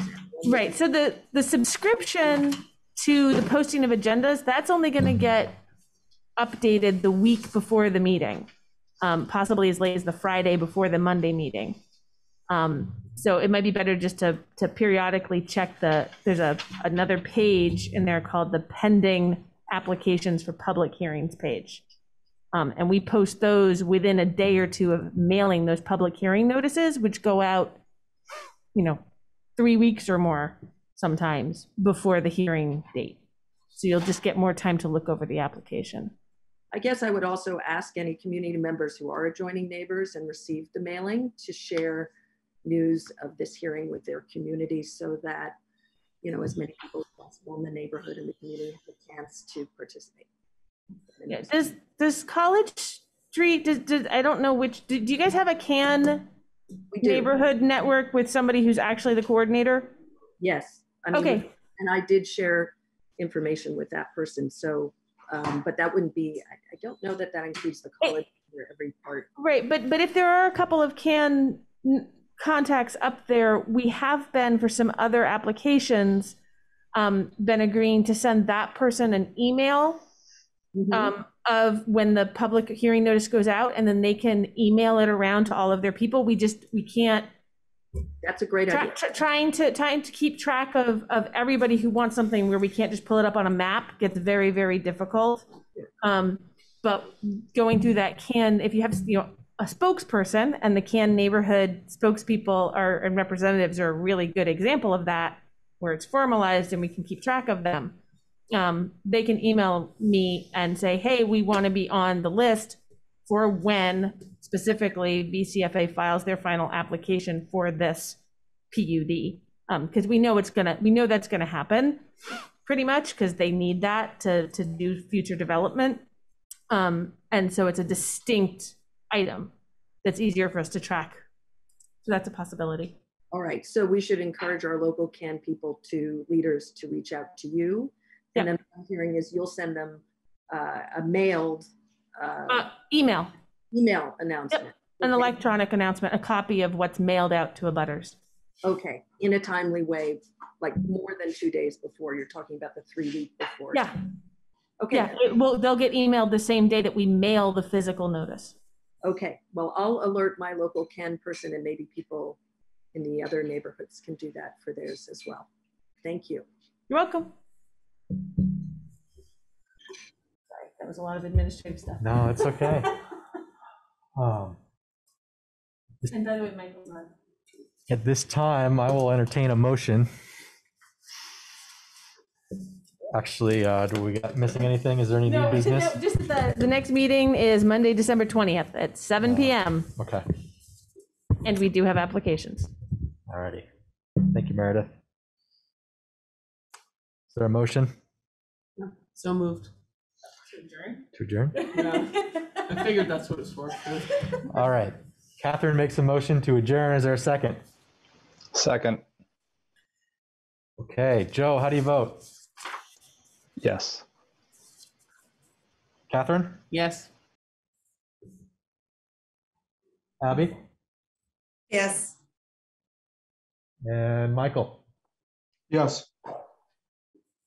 And Rob votes yes. That unanimously approves the motion to adjourn. Thank you very much, everybody, and we'll hopefully see you in a month or so. Thank you. Or later.